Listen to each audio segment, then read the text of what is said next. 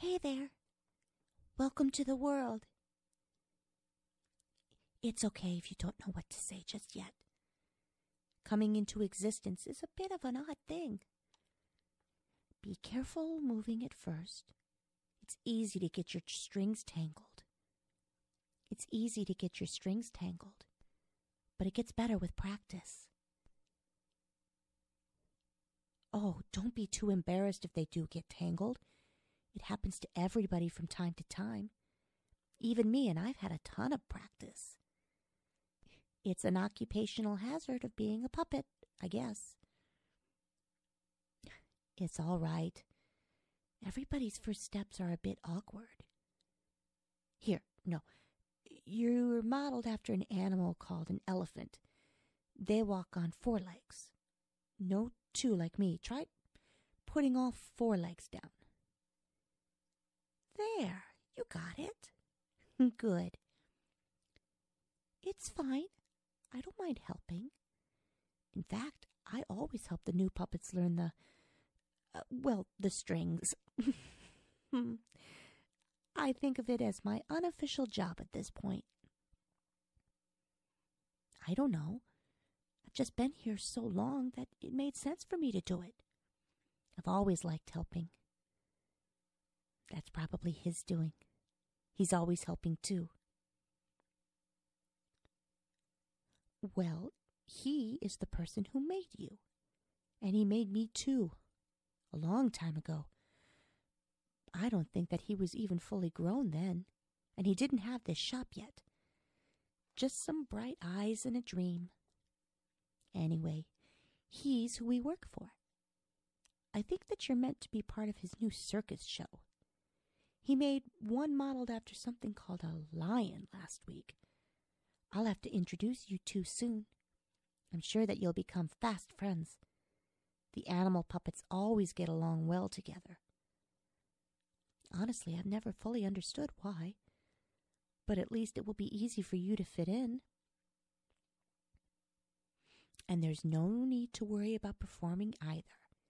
He controls all of our movements during shows, so you can just relax while you enjoy looking at the faces of the people in the crowd. It's always such fun to watch them laugh. I can tell that it makes him happy too. There's no need to be nervous. It feels so natural after a couple times that you barely even think about it. You just, go through the motions. And he wouldn't ever blame you for any mistakes. He knows that it's impossible for you to make a mistake. It's always a slip of his hand that causes mishaps. Sometimes he gets irritated with himself because he always wants to give a perfect show, but he never takes it out on us. He could never. He cares for us too deeply. You can tell that we're all a labor of love for him. He puts so much thought into each of us. Each dimension was carefully planned. Each feature carefully chosen. I know. I've sat here and watched him make you all. I think that's why we come to life. He just puts so much love into us that we all spring forth from it. Of course, I don't know. But I don't think that it could happen if he didn't love us. It's such a shame that he doesn't know we're alive. It would bring him such joy. But I'm sure that it must be against some rule. You see, I've played so many parts in so many of his stories. And in nearly all of them, something bad happens when a creator realizes they've accidentally brought something to life. So, I've just never wanted to risk it. I'm too worried that he'll lose the power or that I'll somehow turn back into a mere toy. Or maybe even something worse than that would happen. And my nerves seem to keep all the other puppets from trying to tell him as well. I guess they all trust me to guide them, even about something so momentous. I'll admit that I get more tempted to try and tell him every day, though. He's just been feeling so lonely lately that I keep thinking that it might do him some good. At least that way, he'd have friends even if they were all puppets. In truth, I think that he might even already think of us as his friends. He always keeps to himself and rarely has anybody over. I think he might have 1 or 2 acquaintances, but nobody who's really close to him. And I probably know him better than anyone else. I mean that all of the puppets know him better than any person could. Honestly, not me specifically. He's just so shy that it's hard for him to talk to people. It's such a contrast to how he acts when performing. When he's on stage, he's excited and cheerful and confident. He's so good at making sure that everybody has a good time. I think he might be so focused on entertaining people that he forgets to be shy. But his whole personality changes after the show. He shrinks back into his shell. He just politely nods when any of the audience members try to strike up a conversation with him because he feels too uncomfortable to say anything. And they all quickly run out of things to say and move on before they can really get to know him. And the worst part is, he never feels comfortable accepting the compliments on his performance. He always just stares at the ground and blushes. Then he quickly starts packing up all of his things before anybody else approaches him. I really wish that he could accept compliments at least. He deserves them. I know that he can't see that, but I can. And if I could talk to him, I would tell him so 100 times over. And I would tell him that other people would want to be his friend too. He thinks of himself as bland and mousy. I know because he rants about it in the bathroom mirror all the time. But he's really not. Nobody who creates the kind of shows that he does could ever be bland. I wish that he paid more attention to the crowd when he was on stage. If he took one look at them, he would see nobody in the audience could ever find him bland. They are always captivated by him and his stories. I think he's just so used to blending into the background when he's not on stage that he forgets that he even has such a talent. And I suppose it's harder for people to notice him off stage. But he's still brilliant. It just takes longer for it to show. I think he's a bit like those geodes he sometimes has us crack open.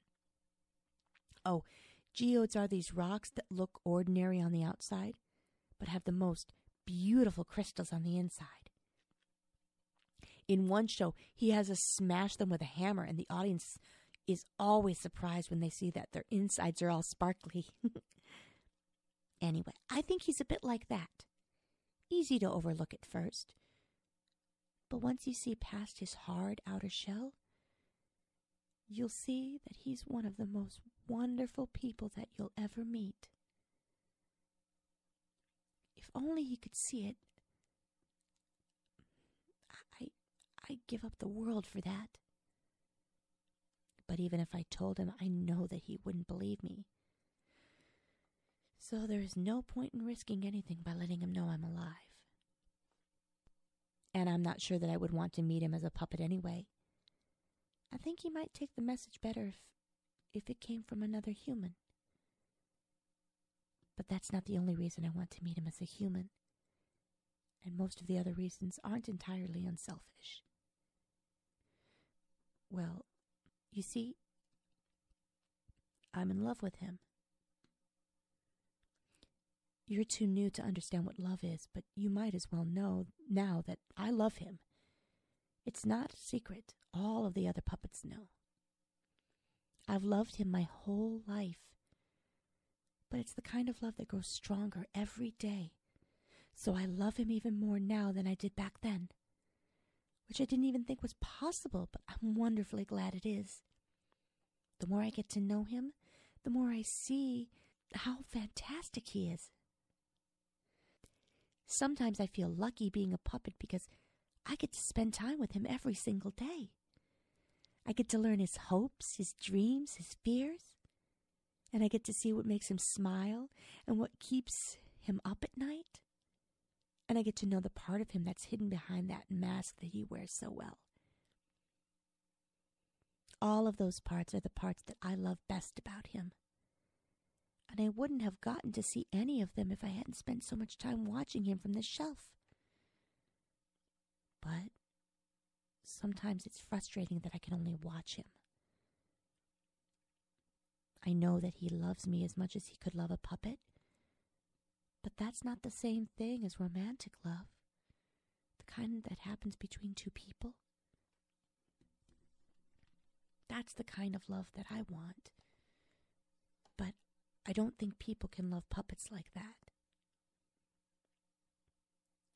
Well, I guess if anybody could fall in love with a puppet, it would be him. But even if he did, I don't think it would be enough for me. I would still want more. I would want to get as close to him as a human could. I've seen how real people kiss, and it's so much more passionate than how puppets can.